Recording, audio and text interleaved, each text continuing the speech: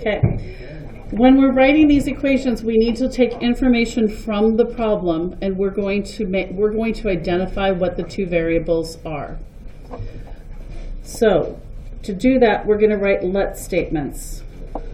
In this case, we're going to let n equal the number of nickels.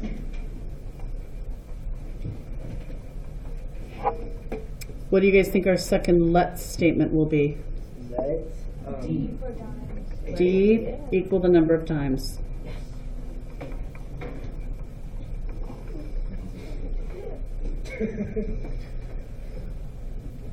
There's only two short sentences there. It's not a ton of information, but from that information we can write two equations that are going to tell us, if we were going to solve this and we're not yet today, how many nickels and how many dimes she has in her jar. What we do know is how many coins. How many coins are there? 140. So we know that nickels plus dimes equals 140 coins.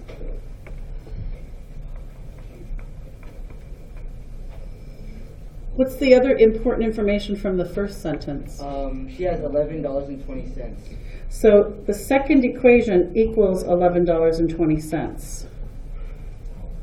How much are nickels worth? 5 cents.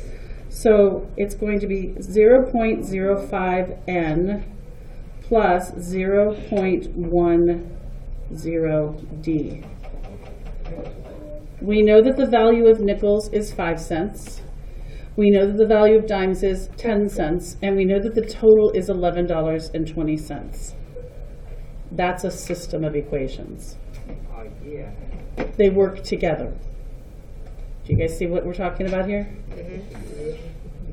Let's try the second one. Who else was willing to read? Go ahead, Lehman. A total of 243 adults and children are at a movie theater. There are 109 more adults than children in the theater. Okay, so let's underline. A total of tells us that this is an equation. The total of tells us we're going to have something that equals, because that's the total. We also know that there's 109 more adults than children. What do you guys think the two variables should be? A and C. Children and adults. So we're going to let A equal the number of adults. We're going to let C equal the number of children.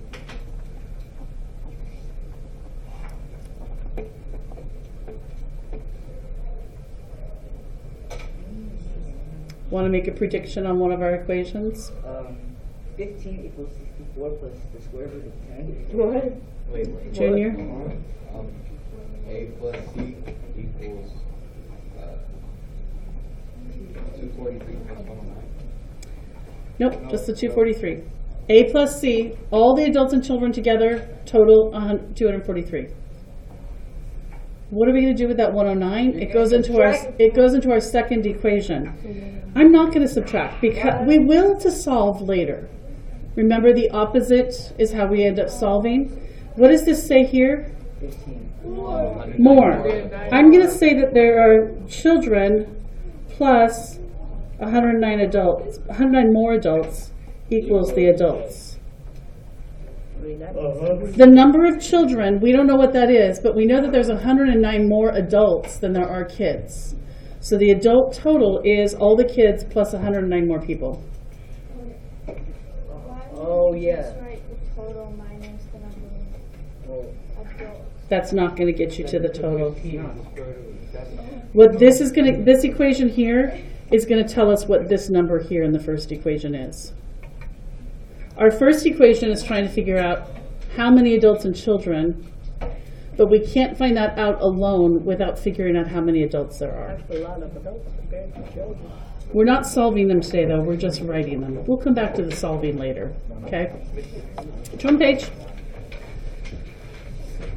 Oh, there's nothing. Oh.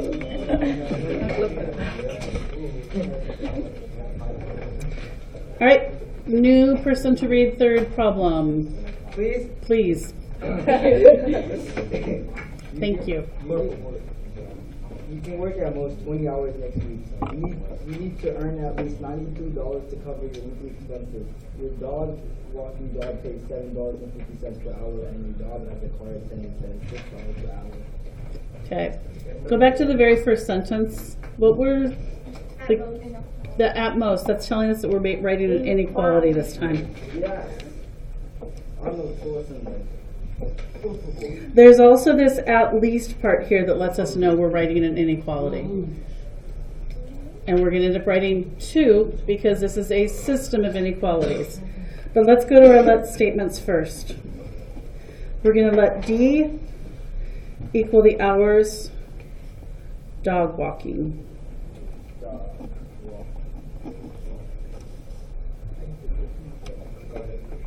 We're going to let C equal the hours attending cars. Whatever that means.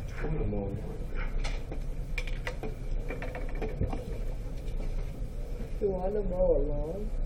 So what's some important information for us to use here? Well, the first sentence tells us you can work at most 20 hours next week. What kind of 2 jobs does this person have? Dog walking and cars.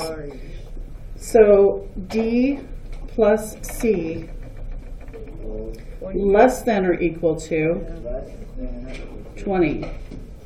Oh, because it's 20 hours.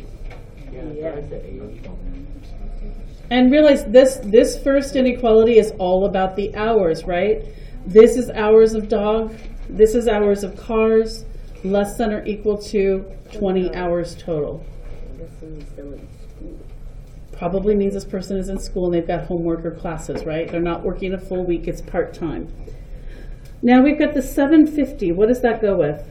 750 goes with the walking job per hour. The dog per hour. So our second one is going to say 7.5 D plus 6C 6C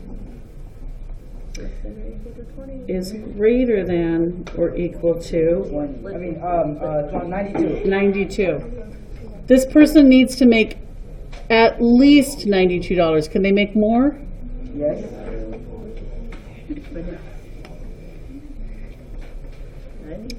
So at this point, I'm going to stop, and there's 3 more.